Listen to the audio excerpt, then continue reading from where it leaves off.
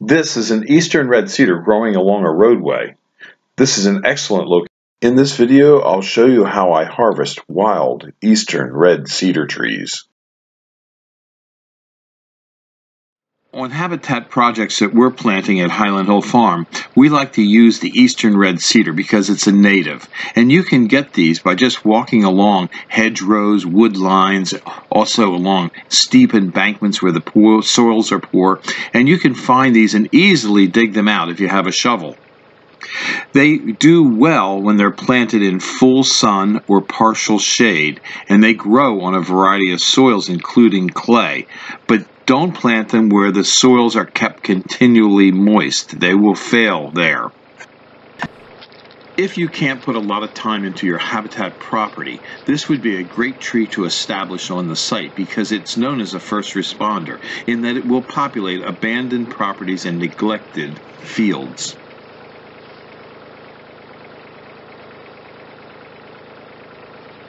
These are some small, little eastern red cedars that I dug out of the field.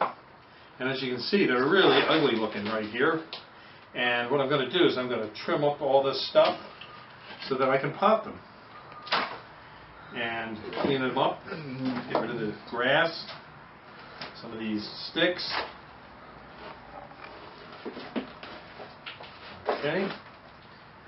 Now, this is almost ready to pop.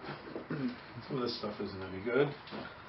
And what we're going to do is we're going to put this into the pot. But before we start, we're going to put a little bit of compost in the bottom. Okay. We're going to set our plant in. And what we're going to try and do is get it square as we can and fill it up the rest of the way with the potting soil. And we're going to try and get it down in nice and smooth. Get it around. And again, we want to try and get it so it stands upright, straight up in the pot. Now I put the rest of the soil in and I want to make sure that it's filled, but I don't want to overfill it. And I want a little space here. This is called free play. So that when it gets water here, the water can go down into the pot instead of running over the side of the pot and off of it. And that way we get better watering on the plant.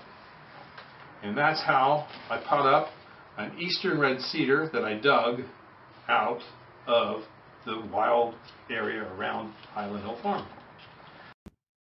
These are eastern red cedars at Highland Hill Farm. We sell them from small seedling and transplants up to large balled and burlap trees. But these are potted, and they're very easy to transplant.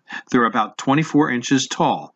This is the same plant when it was first planted in the spring, and this shows the springtime color. These are small 3 to 4 foot balled and burlapped eastern red cedars we have available at Highland Hill Farm. Highland Hill Farm is located north of Philadelphia. We're also very close to Doylestown on Route 313. Our address is 5275 West Swamp Road, Fountainville, PA.